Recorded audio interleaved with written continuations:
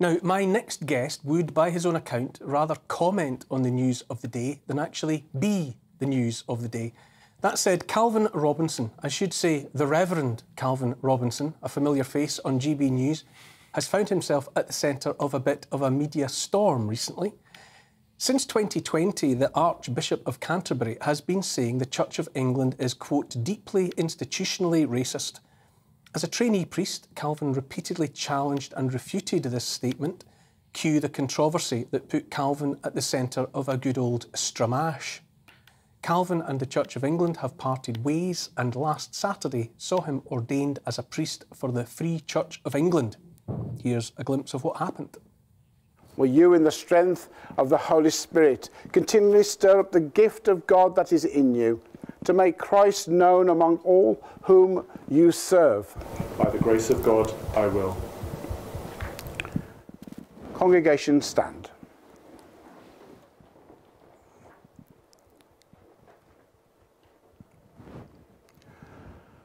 Brothers and sisters, you have heard how great is the charge that this ordinand is ready to undertake. And you have heard his declarations. Is it now your will that he should be ordained? It is. Will you continually pray for him? We will. Will you uphold and encourage him in his ministry? We will. And Calvin Robinson is with us now. Greetings. Thank you for having me on, Neil. It's so strange watching that back. I can't imagine that there are many occasions when priestly ordinations have featured on television. No, I think this might be the first time, actually. And I do need to specify, I'm a deacon now, not a priest. I spent some time as a deacon before I get ordained as a priest. OK, and having been ordained, have you already taken up your role? Yeah, absolutely. So the next day following that ordination, I was leading a service in my church, Christ Church Harlesden in northwest London, 11 a.m. every Sunday. And I was straight in there in the deep end. It was fantastic. It was like everything I've been working towards for the last few years, kind of the penultimate of it. Now, you were with the Church of England. You're now with the Free Church of England. Yeah. For my shame, although I know all about the Free Church of Scotland, I was hitherto unaware of the Free Church of England. Is that a recent manifestation? That's a very good question. So the Free Church of England split from the Church of England in 1844. So they've been going for a long, long while. And what that means is they call themselves continuing Anglicans, and that means they've maintained their theology, maintained their liturgy from 1844. So by modern standards, it's actually a lot more orthodox, a lot more small c conservative, and a lot more Christian than the Church of England is in its institutional status at the moment. But it's part of a wider global movement. It's part of the Gafcon movement, which formed in 2008 when the Jerusalem Declaration was signed, which said that the Church, Big C, is moving away from the faith. You know, with things like the trans movement, homosexual marriage, female ordination, a whole host of progressive issues that have grasped the Church. And the Gafcon movement said, look, we want to affirm the faith, we want to stay true to the faith, and we don't want to chase societal norms. So across Africa and across North America and across Europe, lots of denominations came together and formed this Anglican communion of tradition. So it wasn't for you just the issue of racism alleged within the Church of England. There were broader doctrinal differences of opinion between yourself and the Church. Doctrinal and political. It really, really started to get to me, the fact that I'd hear the archbishops on the news talking about the latest Conservative government policy, but I still haven't heard them talk about Roe v. Wade. You know, I won't hear them talk about abortion or the sanctity of life or about marriage or family values, but I will hear them talk about anything conservative that they don't like. That's more and more common. You know, they talk about Brexit quite a lot. All of the bishops talk about Brexit and climate change, but not about our Saviour, Jesus Christ. You know, the Easter special, for example, we had an Easter special on GB News where we talked all about Jesus Christ. The Easter sermon from the Archbishop of Canterbury was a denunciation of the Conservative government once again. What, in your estimation, I mean, I appreciate that you've now parted company with the Church of England and that your focus is elsewhere, but why would the Church be self-destructive and self-flagellating in that way. You know, assuming upon itself deeply entrenched institutional racism, if you had clearly been in a position to challenge that assertion. Why do that to themselves? That I'm still struggling with. This idea that they can come out and say we are deeply institutionally racist without any evidence to back it up, any statistics whatsoever, and then say, you know, use a whole load of critical race theory jargon and say we are going to jump on board with affirmative action and quotas and all of these horrible ideas like unconscious bias training that have been debunked because they don't work and make things worse. For an institution to jump on board with all of that when it goes against the thing they're supposed to be purporting, you know, the faith, they're supposed to be saying that we are all equal under one nation, under Christ, or that there is neither Jew nor Greek. They're supposed to be saying that race doesn't matter. And what they're actually doing, well-intentioned, I'm sure, but they're causing a further division between all of us. Mo, how do you respond listening to what Calvin says? Is the Church of England just yet another institution that has, I don't know, lost confidence in what it's supposed to be, lost its identity? You see, I might, congratulations, by the way. Calvin knows I'm a big admirer of some of the political things you've stood out against. But to me, the church has always been sort of quite in line with the establishment.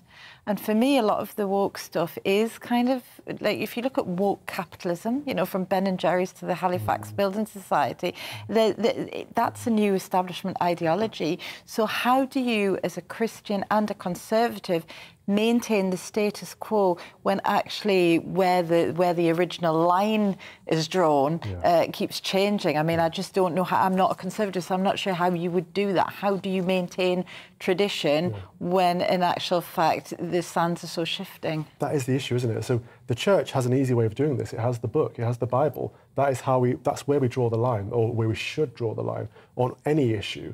And it gets difficult as society progresses because we assume that progress is linear. It's always a good thing, but it's not. But on certain issues, it's more challenging to follow the Bible.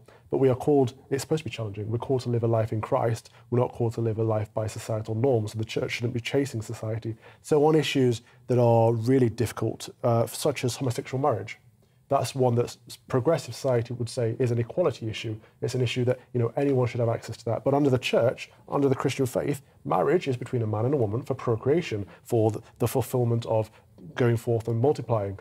You can't do that in a homosexual marriage traditionally. So it's not saying that homosexuality is wrong or bad. It's just saying that marriage within the Christian faith is one man, one woman. Now, the church is embarrassed about that. The church wouldn't want to talk about that publicly because it would be seen as old-fashioned. Now, there's nothing wrong with being old-fashioned when you have a book that tells you exactly how you're supposed to live your life. So rather than being ashamed or embarrassed, the church should come forward and say, these are our values, this is what we stand for. But they don't. Nick, how do you feel hearing someone like Calvin deliver that position, which has an undeniable internal logic to it? You know, this is an entity that exists to tell people what's in the Bible. I guess the question is really, so we've got an established church in England. So I guess my question is really when people say, well, the church shouldn't become involved in politics, etc. I guess the issue for me is just really, well, it's an established church, so how is it going to... Well, you've got bishops in the House of Lords who decide on legislation. You know, you cannot completely disentangle the Church of England from politics. I just think it's completely impossible. So is the solution, if you like, to what you describe as the crisis of Anglicanism? I mean, other people might have a different view, but as you describe it, to disestablish the church? Because then it would be completely free to be what it is, to be to be a religion. So I've never said that the church should not be political. Right. Our faith is political because it's telling people how to live their lives. It's telling people how to live a good life in Christ. You can't do that without being political. On issues like, I mentioned marriage and abortion, they are two key ones where we're very political, in that I would be very pro-life, and speaking up for the voice, the unheard voice of the unborn baby, for example. But I don't think the church or bishops should be party political, and that's my issue. It's always anti-Brexit, anti-conservative, and I think disestablishment might be a route to take the faith away from the state and to become faithful and religious. Because that's why I'm in the Free Church of England. It's the Church of England free from the state. From the state, yeah, exactly. Yeah. Calvin, you've spoken elsewhere about the primacy for you of faith, culture, and education. Yes. A sort of a three-legged stool that's you know that's steady and unwavering and unwobbling. Yeah. Could you develop that idea, that tripartite idea? Yeah, so that's pretty much what I've been trying to do for the entirety of my professional career, is speak about faith, culture and education. So education, because I was a school teacher and assistant head, and the reason I entered it is because it's how we get our message across to the next generation. And I do think that we've slipped there, we've dropped the ball there, in that we've now passed on the role of parenting to the state, in that we expect the state to look after our children and pass on values to our children, which is why kids often come home not agreeing with their parents and not liking their parents, because they are being indoctrinated into a set of values that are not compatible with their family. And that's troubling, because school should always be supplemental. It should help parents, not replace parents.